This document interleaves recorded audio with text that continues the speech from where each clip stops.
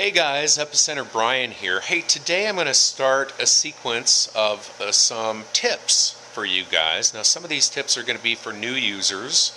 Some of them are going to be for everybody. This one happens to be for everybody. And we're going to be talking about the drain tube, and that's where the water comes out when you do your defrosting of the chamber. Okay, and most people use a bucket like this to catch the water. And the big thing is you want to make sure you get in the habit of emptying that bucket every time you defrost, okay?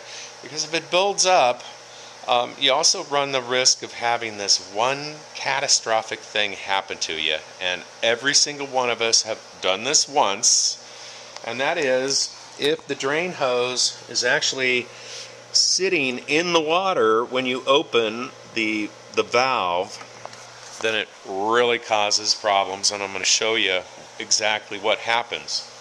Okay, then I'm going to show you a little device that we're going to put in line with that that is going to help prevent that in the event that you mess up. I've taken the rack out, and the wire is just sitting in there. We've got a camera here that's going to catch that, and we have a pump running over here.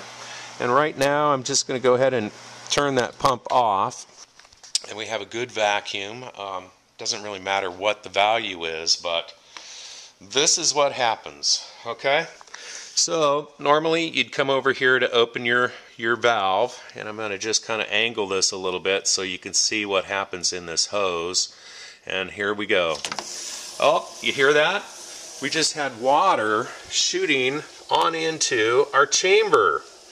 That's probably enough. Let me just close that. But you can see what a disaster this has just caused. Now that water has sprayed and gotten on all of your dried food in there, which means you have to rerun the batch. But it gets even worse. If you don't clean this bucket periodically, then that could be some nasty water, and it means you're probably going to have to throw out all the food that you just did. Okay, like I said, this has happened to everybody once. And you know, the other thing you could do is open that valve slowly and look to see if something's coming up that hose. But the easiest thing to do is just get in that habit and go ahead also and install something like this. It's super cheap insurance, and I'll show you what's involved. Alright, we've installed a couple of these fittings. Let me show you what it looks like. So with two of them, you see that the hose remains straight. Of course, it's in the bucket of water right now. And I like the way this particular part works out. You know, you can get something like this in plastic at any auto parts store, but it's going to be a Y. You know, it'll be shaped like that.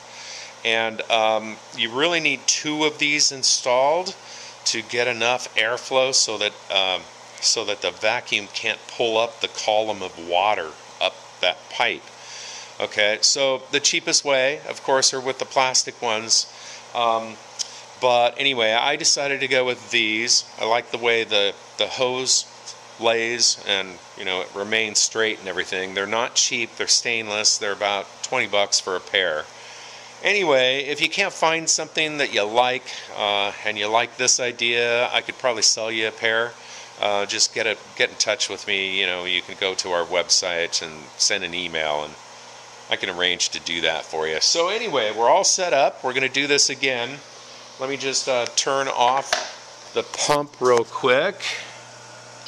Okay, now over here, we're going to open this valve up, and here we go. Now you can see that there's no water coming through.